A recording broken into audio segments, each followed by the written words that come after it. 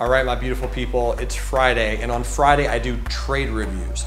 A trade review is quite simple. I hand pluck a trade from the real life trading community, and I discuss where that particular trader entered, exited, placed their stop, had their target on that particular trade, try to dissect and diagnose what they were thinking and why they got into the trade. It's a really helpful tool for you to become a massively proficiently profitable and consistent trader. So, here we go. What is up, traders? I'm here with your Friday trade review, and today we are going to be inspecting a trade from one of our newest members. This man's been posting charts like it's his job. My boy Martin D in the building. Let's go look at some setups that he had and talk about some trades that he looked at and traded. First and foremost, here is your boy Martin getting all up in some SBUX action.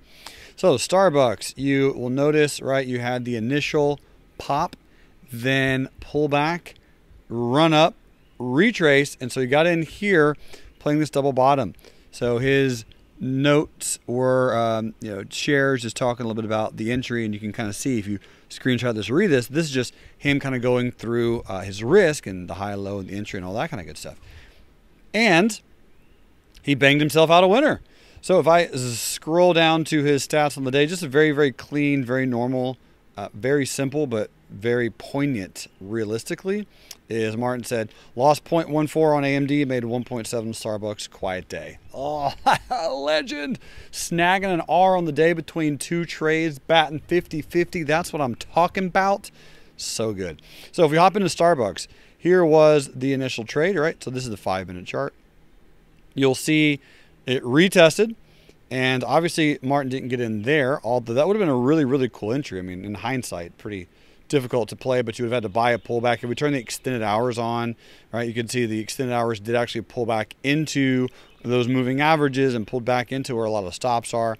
So anyway, if you're playing that with the moving averages, you could have bought there, ridden it up, and sold it, and that would have been a really nice trade.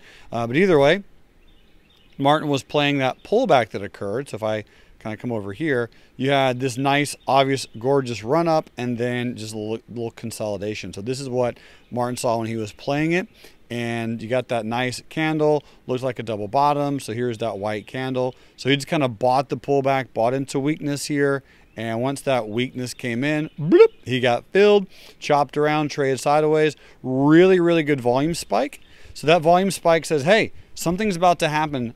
Be keeping an eye on it. So what Martin did at that point is probably starting to increase his stop loss. And then when we closed bullishly above that volume, case in point, this candle and or this candle, that's when Martin knew that this was likely going to be a winner, and he started holding on to the trade for it to run up into boop, prior resistance. Buy low, sell high. Nicely done, Martin. I don't have his chart on AMD right now, but I can go look at AMD, and AMD did sell off this morning. Hashtag shocker.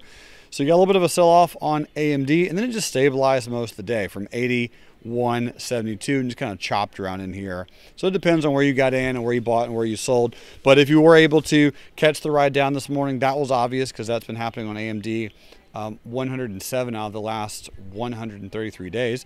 And you got a nice little double bottom here, kind of a cute little run up, nice little drawdown, and then just some chops. So it wasn't much going on with AMD unless you caught it early in the morning.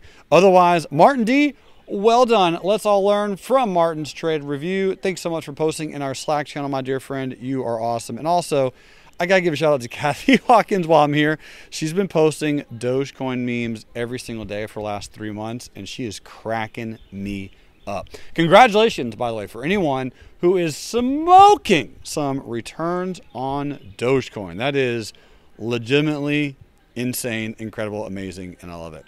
All right, folks. Well, that's it for me. Quick call to action for this stock review. If you are interested, hop over to a website called broketowoke.com. Season 2 dropping now. Get yourself some knowledge. Let's learn together and become incredible people. You're amazing. And until next time, love life, and trade. Bye. Bam. That's it. Your Friday trade review. Thank you for being a loyal real life trading subscriber to our YouTube channel. And if you're not, what are you doing? Smash that red subscribe button and click that bell. You rock.